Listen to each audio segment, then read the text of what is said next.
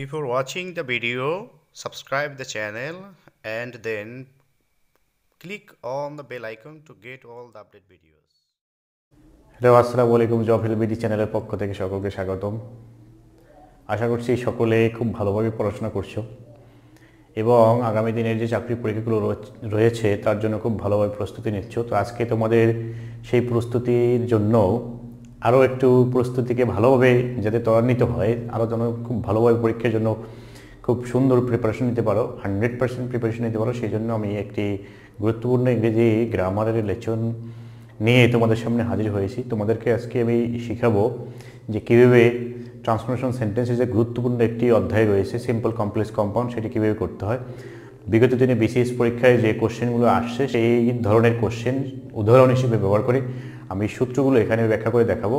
তো সেই লেসনটি উপভোগ করার আগে আমি তোমাদেরকে বলবো চ্যানেলটি সাবস্ক্রাইব করে নেবে সকলে এবং অন্যদের সাথে এই চ্যানেলের লিঙ্কগুলো শেয়ার করবে এবং এই ভিডিও যেখানে দেখবে তার নিচেই যে ডেসক্রিপশন বক্স রয়েছে সেখানে এর চ্যানেলের লিঙ্ক রয়েছে এবং আমার একটি স্পেশাল ইংরেজি গ্রামারের জন্য একটি চ্যানেল রয়েছে ইংলিশ হসপিটাল 24, সেই চ্যানেলের লিঙ্ক রয়েছে। সেগুলো তোমরা সেই চ্যানেলে গিয়েও ইংরেজি গ্রামারগুলো পড়বে, বেসিক গ্রামার রয়েছে সেখানে, রুলস বিস্তৃত আলোচনা রয়েছে, সেগুলো শিখবে।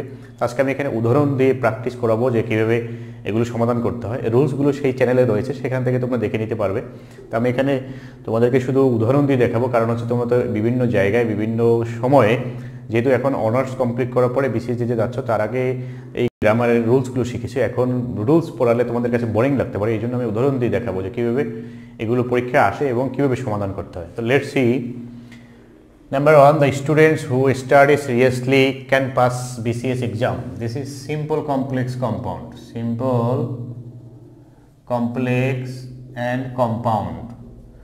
Simple complex compound বিষয়টি অনেকের কাছে খুবই একেবারে বাঘ সিংহের মতো কঠিন, এটা নিয়ে সকলেই ভীত থাকে। তো আমি কিছু এই 2-1 বছর আগে একটি কোচিং সেন্টার গিয়েছিলাম, সেখানে দেখেছিলাম বিসিএস কোচিং সেন্টারে বিজ্ঞ শিক্ষক প্র্যাকটিস করাচ্ছেন, রুলস পড়াচ্ছেন, যে রুলসগুলো আমি এই চ্যানেলে অলরেডি আগেই পড়িয়েছি সেগুলোই পড়াচ্ছেন। তো সেই জন্য বিভিন্ন চ্যানেলে ঘোরাঘুরি না করে একটি চ্যানেল থেকেই তোমরা সকল বিষয় শিখতে পারবে গ্রামারে। তো এখানে দেখো এই সেন্টেন্সটি কীভাবে সিম্পল করতে হবে। তো আমরা জানি যে সিম্পল সেন্টেন্সে হলো ফাইনাইট ভার্ব থাকবে একটি, কমপ্লেক্স বা কম্পাউন্ড সেন্টেন্স একাধিক ফাইনাইট ভার্ব থাকবে, একাধিক ক্লোজ থাকবে। তো এখানে ফাইনাইট ভার্ব হলো কোনগুলো সেগুলো আমি এখানে এই চ্যানেল, তুমি সেই আমার ইংলিশ হসপিটাল 24 চ্যানেলে গেলে দেখতে পাবে, সেখানে এই ভার্ব নিয়ে একেবারে বেসিক যে ভার্ব কত প্রকার কী কী, তারপরে noun pronoun parts of speech সবগুলো ডিটেলস আলোচনা রয়েছে। বিশেষ পরীক্ষাতে পার্টস অফ স্পিচ দিয়েও আসে, নিচের কোনটি নাউন, কোনটি প্রোনাউন, তারপর কোনটি কনজাংশন, এগুলো দিয়ে পরীক্ষা আসে, সেখানে সেই আলোচনাগুলো রয়েছে, সেই চ্যানেল থেকে তোমরা দেখে নিবে। তো এখানে এই যে the students who study seriously can pass BCS exam, এখানে স্টাডি এই হলো একটি ফাইনাইট ভার্ব, ক্যান পাস এই হলো আরেকটি ফাইনাইট ভার্ব, দুটো ফাইনাইট ভার্ব রয়েছে, কারণ হচ্ছে এটি হলো কমপ্লেক্স সেন্টেন্স। কোন কোন কনজাংশন দিয়ে কমপ্লেক্স সেন্টেন্স হয় সেগুলো আমি সেখানে আলোচনা করেছি। অ্যান্ড বাট অর থাকলে এবং অ্যান্ড সো এগুলো দিয়ে কম্পাউন্ড সেন্টেন্স হয়, বাকি যে কনজাংশনগুলো রয়েছে সেগুলো হলো কমপ্লেক্স সেন্টেন্স হয়। সিম্পল সেন্টেন্সে কোনো ধরনের কনজাংশন থাকে না। তো এখন এখানে আমরা এই সেন্টেন্সটি কীভাবে সিম্পল করবো, দ্য স্টুডেন্টস এই হলো সাবজেক্ট, তারপরে এই যে হু রয়েছে এটা হলো রিলেটিভ প্রোনাউন। যখন এরকম হু relative pronoun, that means who, who's, what, এগুলো রিলেটিভ প্রোনাউনগুলো থাকবে, সাবজেক্ট এবং রিলেটিভ প্রোনাউন যখন পাশাপাশি থাকবে সেই সেন্টেন্সটিকে সিম্পল করলে রিলেটিভ প্রোনাউনটি বাদ যাবে, যদি রিলেটিভ প্রোনাউনের পরে অক্সিলারি ভার্ব থাকে সেটিও বাদ যাবে, তারপরে যে মূল ভার্বটি থাকবে সেই ভার্বটিকে নন ফাইনাইট করে দিতে হবে, আইএনজি যুক্ত করে নন ফাইনাইট করে দেবে, ওটার পাস্ট পার্টিসিপল লিখলেও নন ফাইনাইট হবে।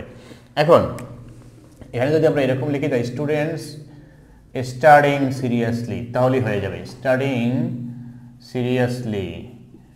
Seriously can pass BCS exam.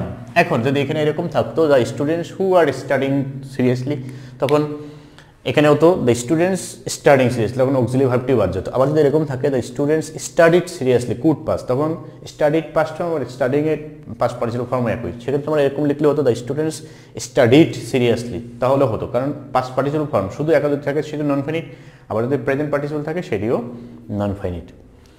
তারপরে নাম্বার 2 হচ্ছে দো cricket is a costly game people enjoy it, যদিও ক্রিকেট হচ্ছে একটি ব্যয়বহুল খেলা, মানুষ তবুও এটি উপভোগ করে। তো এটি হচ্ছে এর অর্থ। তারপরে এখন যখন এই দো অলদো থাকবে সেটিকে যদি আমরা কম্পাউন্ড করি সেই ক্ষেত্রে কনজাংশন ব্যবহার করলেই হবে, কারণ দো অলদো থাকলে কমপ্লেক্স সেন্টেন্স, কমপ্লেক্স থেকে কম্পাউন্ড যদি আমরা করি তো কমপ্লেক্স সেন্টেন্সকে কম্পাউন্ড করলে শুধু কনজাংশনটি ব্যবহার করলেই হয় সঠিকভাবে, বাকি কোনো কিছু চেঞ্জ করতে হয় না, কারণ হচ্ছে উভয় অংশেই দুটো ফাইনাইট ভার্ব দরকার, ফাইনাইট ভার্বই দেওয়া থাকে। তারপরে তাহলে এখন সেই কম্পাউন্ড সেন্টেন্সের কনজাংশনগুলো সাধারণত দুটো ক্লোজের মাঝখানে বসে। তাহলে দুটো ক্লোজ বলতে কি বোঝায়, ফ্রেজ বলতে কি বোঝায়, সেগুলো আমি ওই চ্যানেলে আলোচনা করেছি, সেখান থেকে তোমরা একটু কাইন্ডলি দেখে নিবে। তো এখন এখানে আমরা অ্যান্ড বসাবো না বাট বসাবো, দো অলদো থাকলে বাট বসাতে হবে, সেই কোন কনজাংশনের জন্য কোন কনজাংশনটি বসে সেগুলো দেখবে। তাছাড়া এই চ্যানেলেও আমি free hand writing and spoken course নামে কিছু ভিডিও লেসন দিয়েছি, সেখানে সিম্পল সেন্টেন্স কীভাবে গঠন করতে হয়, কমপ্লেক্স সেন্টেন্স কীভাবে গঠন করতে হয় সেগুলো স্ট্রাকচার দিয়েছি, সেই স্ট্রাকচারের মধ্যেও এগুলো রয়েছে, সেখান থেকে তোমরা দেখলে পাবে। তো costly but people enjoy it, যে যদিও এটি হলো ব্যয়বহুল খেলা তবুও মানুষ এটি উপভোগ করে, আর এখানে অর্থ হচ্ছে যে ক্রিকেট ব্যয়বহুল খেলা কিন্তু মানুষ এটি উপভোগ করে। তারপর আছে উই ইট টু লিভ, তো যখন এরকম টু এর পরে ভার্বের বেস ফর্ম থাকবে তখন সেটিকে নন ফাইনাইট বলা হয়, ইনফিনিটিভ ভার্বটি হলো নন ফাইনাইট ভার্ব। তো সেই জন্য এখানে উই ইট এটি হচ্ছে, এইটিকে কমপ্লেক্স যদি করি তাহলে ফাইনাইট ভার্বটি আগে লিখে নিতে হবে উই ইট। যখন এরকম টু প্লাস ভার্বের প্রেজেন্ট ফর্ম থাকবে সেখানে কনজাংশন ব্যবহার করতে হবে সো দ্যাট, তারপরে যখন সো দ্যাট আসবে তখন এই নন ফাইনাইট ভার্বটিকে ফাইনাইট করতে হবে, ফাইনাইট করলে এখানে সাবজেক্ট ব্যবহার করতে হবে, তারপরে ক্যান কুড হবে অথবা মে দিলেও হবে, তাহলে উই মে অথবা উই ক্যান, তারপরে হলো এই নন ফাইনাইট ভার্বটির ফাইনাইট রূপ। তাহলে এখানে টু লিভ এটি হলো নন ফাইনাইট, যদি আমরা টু বাদ দিই তাহলে ফাইনাইট হয়ে গেল, এই জন্য ক্যান কুড যখন বসবে এরপর ভার্বের বেস ফর্ম বসবে, এর পূর্বে যদি টু থাকে সেটি বাদ দেবে, আবার আইএনজি যদি থাকে সেটাও বাদ দিতে হবে। তাহলে we it so that we can live, so that কেন আসছে, ইনফিনিটিভ দিয়েছিল এই জন্য, আর যদি টু ডট ডট টু থাকে তখন so dot dot that, that means so এবং দ্যাটের মাঝখানে তখন আরেকটি শব্দ বসতো, এবং তখন দ্বিতীয় অংশে ক্যান নট বা কুড নট বসতো। এই স্ট্রাকচারগুলো আমি দিয়েছি, তোমরা সেখানে এই প্লে লিস্ট যে রয়েছে এই চ্যানেলের সেই প্লে লিস্টে দেখবে বেসিক ইংলিশ অংশে এগুলো সব পাবে। তারপর number 4, Bangladesh is both beautiful and peaceful, তাহলে বোথ এবং অ্যান্ড যখন থাকে সেটি হলো সিম্পল সেন্টেন্স, আবার শুধু অ্যান্ড দিয়ে যদি দুটো ওয়ার্ড যুক্ত থাকে তখন সেটি সিম্পল সেন্টেন্স, কিন্তু অ্যান্ড দিয়ে যদি দুটো ক্লোজ যুক্ত থাকে তখন সেটি হলো কম্পাউন্ড সেন্টেন্স, এখানে দুটো ওয়ার্ড যুক্ত রয়েছে এই জন্য এটি হলো সিম্পল সেন্টেন্স। তো এই বোথ অ্যান্ড যখন থাকবে সেটিকে কম্পাউন্ড সেন্টেন্স করলে প্রথম বোথ এর স্থানে হবে not only, Bangladesh is not only beautiful, Bangladesh is not only beautiful, আর দ্বিতীয় অ্যান্ডের স্থানে হবে বাট অলসো, শব্দগুলো শব্দের জায়গায় থেকে যাবে, বাট অলসো পিসফুল, তার বাংলাদেশ শুধুই সুন্দর নয় শান্তিপূর্ণ দেশও, আর এটা হচ্ছে এর অর্থ হচ্ছে বাংলাদেশ যে শান্তিপূর্ণ এবং সুন্দর উভয়ই। তো এইভাবে করে এই কোন কনজাংশনের সময় কোন কনজাংশনটি ব্যবহার করে সেন্টেন্স কীভাবে চেঞ্জ করতে হয় সেই বিষয়গুলো তোমাদের ফলো করতে হবে, অনুসরণ করতে হবে, সেই অনুযায়ী তোমরা চেঞ্জ করতে পারবে। তারপরেও যদি তোমার একেবারেই বেসিক সমস্যা থাকে তাহলে আমি যে স্ট্রাকচারগুলো দিয়েছি সেই স্ট্রাকচার অনুসরণ করবে, তাহলেই তুমি সেই সেন্টেন্সগুলো সহজে চেঞ্জ করতে পারবে।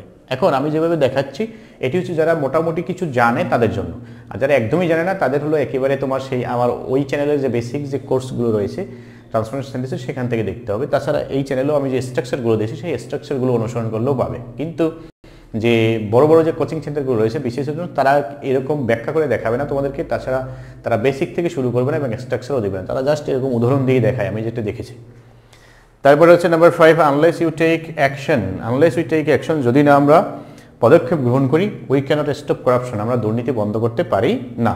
তাহলে আনলেস যখন থাকবে সেটিকে সিম্পল করতে হলে উইদাউট বসাতে হবে, তাহলে উইদাউট এরপরে সাবজেক্ট বাদ যাবে, যে ভার্বটি থাকবে সেটিকে নন ফাইনাইট করতে হবে, তাহলে টেকের পরে হবে টেকিং, উইদাউট টেকিং অ্যাকশন, আর কোনো কিছু চেঞ্জ করার প্রয়োজন হবে না, মনে রাখতে হবে ফাইনাইট ভার্ব অংশ যেটি দ্যাট মিনস প্রিন্সিপাল ক্লোজটি কখনোই চেঞ্জ করা যাবে না, তাহলে এটি হচ্ছে প্রিন্সিপাল ক্লোজ। তাহলে উই ক্যানট স্টপ করাপশন, যে পদক্ষেপ গ্রহণ ছাড়া আমরা দুর্নীতি বন্ধ করতে পারি না। তো এই হলো একেবারে সহজেই তুমি চেঞ্জ করতে পারো, এই শুভহু যে স্ট্রাকচারটি আমি এখানে লিখেছি এই স্ট্রাকচারটি দেওয়া রয়েছে সেখানে। তারপর নাম্বার 6 হচ্ছে the field students in exam suffer from inferiority, হীনমন্যতায় ভোগে পরীক্ষায় ফেল করা স্টুডেন্টরা। তাহলে এটিকে যদি আমরা কমপ্লেক্স করতে চাই তাহলে এখানে দিতে হবে যে এই সেন্টেন্সটির মতো, যখন এখানে এই অ্যাডজেক্টিভ যখন নাউনের আগে থাকবে তখন হলো এই রিলেটিভ প্রোনাউন দিয়ে এটাকে চেঞ্জ করতে হবে। তাহলে দ্য স্টুডেন্টস হু, এখানে রিলেটিভ প্রোনাউনটা হু হবে কারণ এটা হলো ব্যক্তি। দ্য স্টুডেন্টস হু, এখন ফেইল দেব কিনা কারণ এটা হলো পাস্ট টেন্স হবে, যে ফেল করেছে। তাহলে হু failed in the exam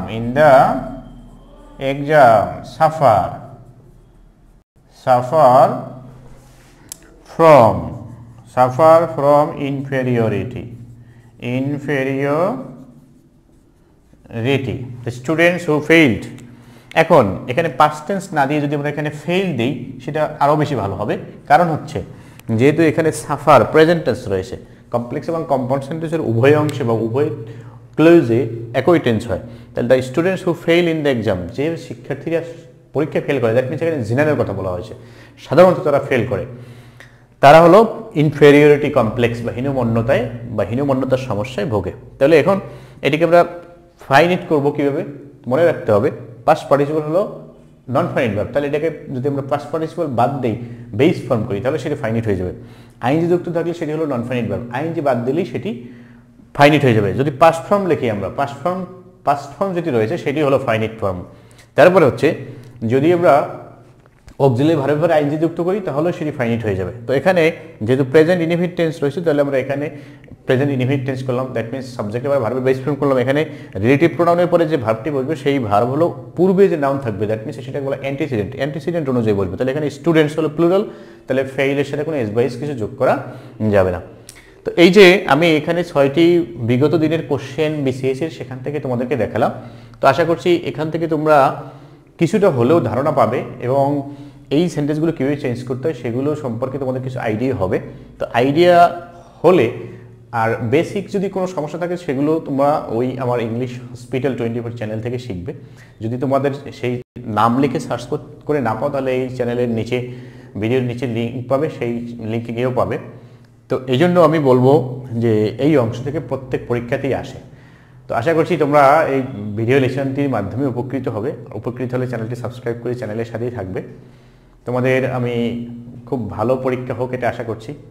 তো আবার পরবর্তীতে কোনো ইম্পর্টেন্ট লেসন নিয়ে তোমাদের সামনে হাজির হবো। ততক্ষণ পর্যন্ত সকলেই সুস্থ থাকো, ভালো থাকো। আজকে এখানেই শেষ করছি। আল্লাহ হাফেজ। Thanks to everybody.